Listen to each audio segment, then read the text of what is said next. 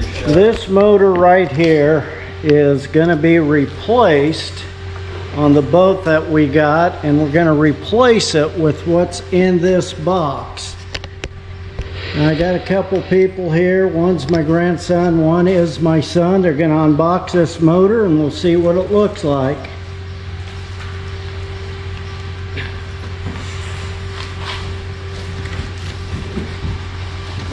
I'm not even sure what he bought.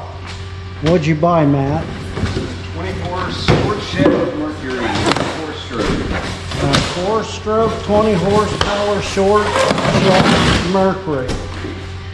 Wow, that looks like this other motor did when I got it. Shiny.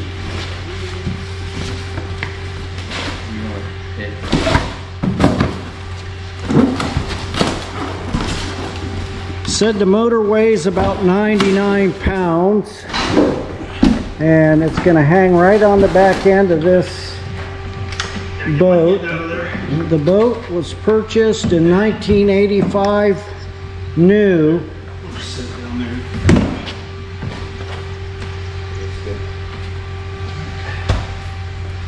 Got some styrofoam on it.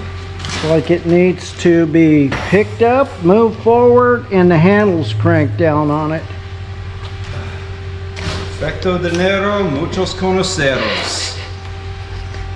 And there you have it. The new motor on the 1985 C-Nymph. That boat with this motor right here, spent a lot of hours up north. Our neighboring country, Canada, had a lot of good times, and I'm sure my son and his grandson will have a lot of good times with this motor. Looks good. Wanted to bring that to you here from my Fixit shop because I'm assuming this boat is going to leave soon, and it's going to be on some waters this summer. Hopefully people having fun doing it.